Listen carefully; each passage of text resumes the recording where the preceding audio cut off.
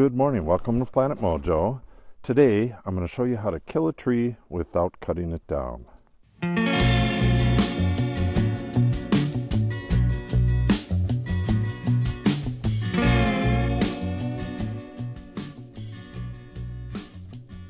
Before I show you exactly how to do so, you might wonder why you would want to do so. In this case, this area right here, well, it stretches down about 1/4 of an acre that way and a full acre that way. This area is being cleared of these weed trees that have grown up since the 1930s or so, 1940s in some cases later than that. What I need to do is kill these, and I can either pull them out of here and burn them, or in this case leave them standing and allow them to become habitat for woodpeckers and a host of other things live in these dead trees, bluebirds, whatnot. That hole right there probably would make a decent bluebird nest this spring.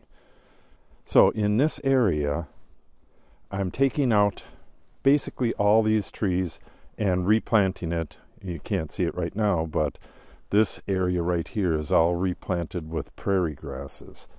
This used to be an oak savanna, and you can actually see it on old aerial maps.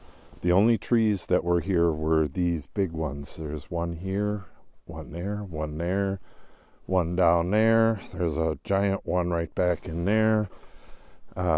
This walnut wasn't here, but that's pretty damn old. And this one here, but this one's dead. So this is a very endangered habitat, the oak savanna. And what it is the transition between the plains, where it was all prairie, and the forested area on the eastern part of the United States. So it's where east and west meets. The prairie meets the trees. This is the habitat that was here. And the only reason it disappeared was because of farming, and they stopped the fires that burned the prairies every once in a while. What happened was the grasses would burn every once in a while, and sometimes they were even lit by the Native Americans. But lightning strikes and whatnot would burn these prairies, and the white oaks would survive because they're very fire resistant, and it would kill out all the other weedy trees. So I'm going to be reproducing that and spot burning here and there. But what I'm getting at is I can't leave all of the trees standing. I have to get rid of some of them, otherwise it'll be a huge fire hazard like they've created in like Australia and in California. You can't leave all that fuel just standing. So what I'm doing is, in areas, I cut them down and stack them up into piles for habitat on the ground. And in some areas I leave the trees standing like this. They get all holed up like this in a year. I'll show you one when I get that way, that it was just killed last year, and it already has pretty deep holes in it. So that's the why. Another reason why you would want to do this is if you're clearing for a pasture and you don't want to use a dozer, which is really harmful to the soil. Doing it this way, you can kill the trees and let them stand for a while, and then slowly the branches just fall off and you have a standing dead tree. Again, you can go in there and slowly take them down, but if you wait 2 or 3 years, they're pretty nice and dry. So it's a good way to get fairly dry firewood as soon as you cut it down. So what I have here, you could see these little red flags all over the place. Most of these little trees were killed last winter with basal bark treatment, which is roughly the same formula as this. I'm going to do a hack and squirt with this today, which is taking an axe and making a chop. You chop, depending on the diameter of the tree, there's a formula for it, but I just play it by ear usually. You make some hacks around the base of the tree, or at a comfortable height, and then you squirt this stuff in. So it's hack and squirt. This was developed by the forestry department, I believe, but it's used by them all over the United States, and they use it to clear like power line right-of-ways, except in some places like California, and which is how that one fire started last year, I believe. They weren't clearing the power line right-of-ways, and the dog is insisting that I play with her, but I can't. So what I'm going to do now is head to all these trees that are marked. They're all over in here, and hack and squirt them. Then I'm going to go down the rock road, and I have a few trees there that are right on the road that are blocking the oaks that I would rather grow there. They're weed trees like aspen and birch, and I'm going to hack a couple of them. So you'll be able to see the results of this come spring. This whole area in here I planted with a nurse grass, perennial rye.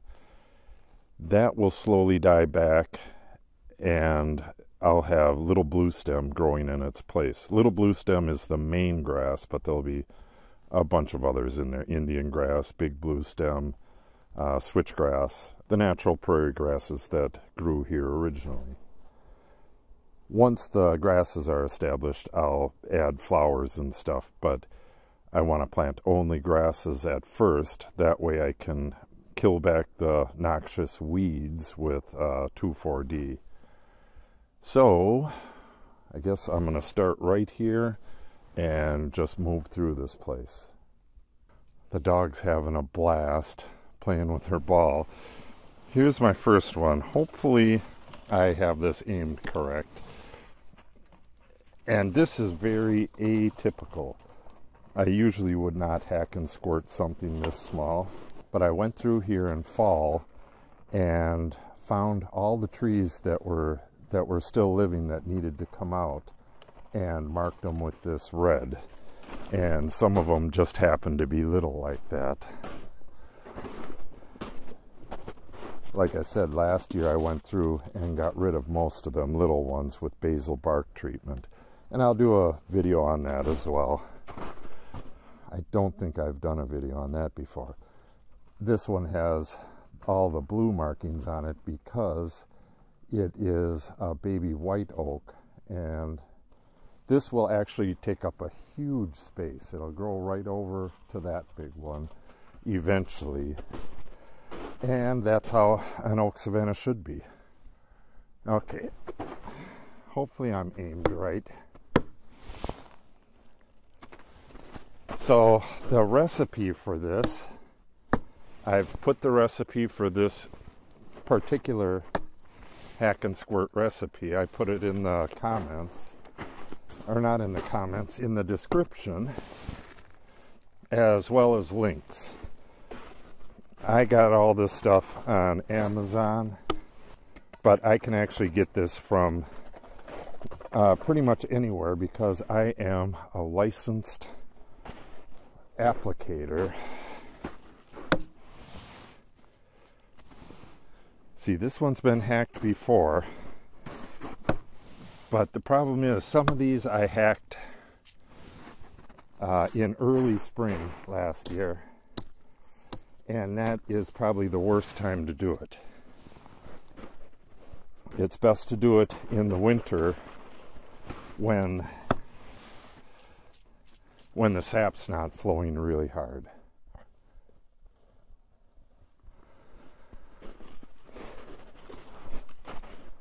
Yeah, see this one too.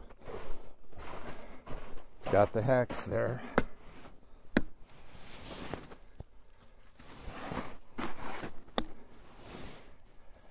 So once this area is restored, oops.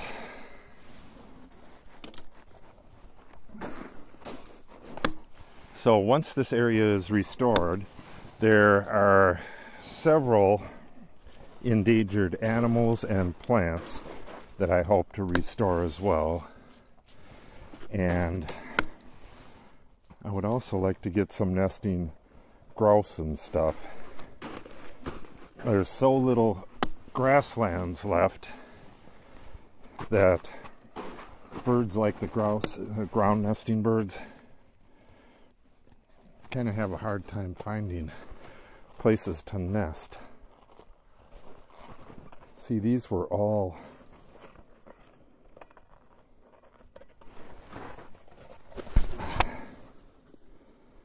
let me bend this. Okay, hopefully this is aimed better.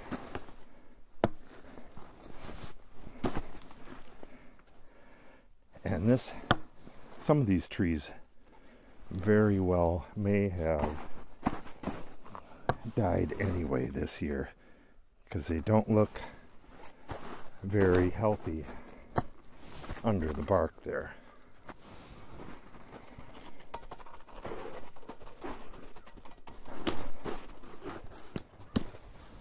I was going to take these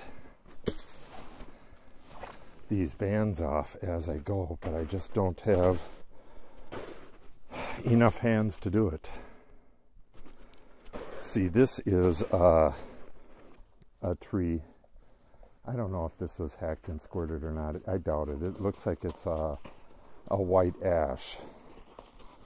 But I will come in and cut these up. A lot of them I'll just stack. Some I'll burn. This I'll probably use for firewood. Again, I don't want to build up a big fire hazard, especially right behind the house.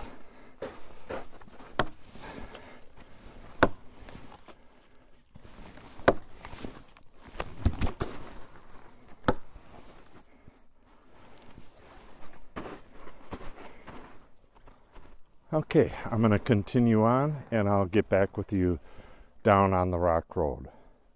Okay, I'm out of my squirt formula and I've gotten all the trees and then some. I found some more hawthorn, invasive hawthorn down in there. I got rid of that as well. These trees right here, this one and that one, I girdled 2 years ago. There's a video about that. I girdled these and this one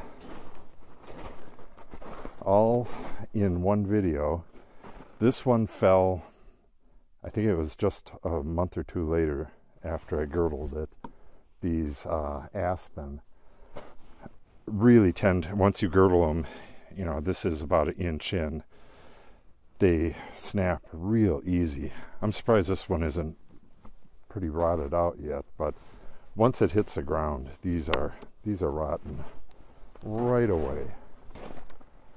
But those are still alive. They're girdled even deeper. They're probably 1.5 inches, and they haven't snapped yet either. And I hacked and squirted it last year. I think I did it in the spring though, so that's, you know, it doesn't work very well in the spring when sap is flowing too much. So hopefully I ran out of the juice before I could go all the way around. Oops, this hill is just incredible slippery. I ran out of the juice before I could go all the way around on these, so I'll have to come back on my next pass. But I got all this done, and if you follow the channel, you'll be able to see, because they're still marked, I'll be able to see how effective this hack and squirt was. And like I mentioned earlier, the majority, or not the majority, maybe 1/3 of these are going to be left standing, the bigger ones, so that they make habitat like that. That is a nice big hole. Squirrels have their nests in those a lot as well. I found one that had fallen a couple years ago, and it had a squirrel nest in it with babies. Alright, so that's going to wrap it up for today. show you these big monsters while I'm down here. These are the oak savanna trees. That's a big one right there. And then one right there,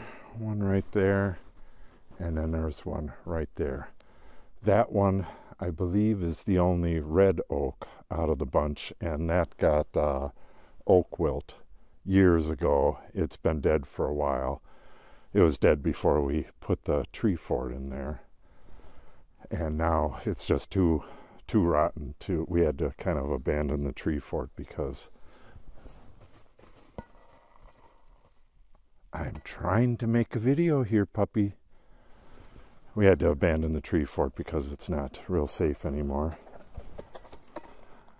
But anyways, I think I'm gonna have to go play with her for a little while and sign off right now.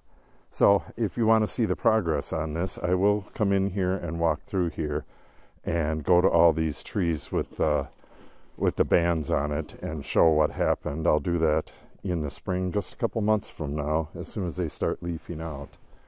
So if you want to see that, make sure you subscribe and click on the update icon, and then check all so you receive all the updates. Otherwise, you might miss it. If you have any questions or comments, make sure you put them in the comment section below. I will have the recipe for this squirt mix, as well as a link to the axe. It's not an axe, a hatchet, and I got a sharpener with it at the same time, which works awesome. So I'll leave a link to that as well. And if you could give the video a like and share it, it would help us out greatly. Thanks for watching, and have a great day.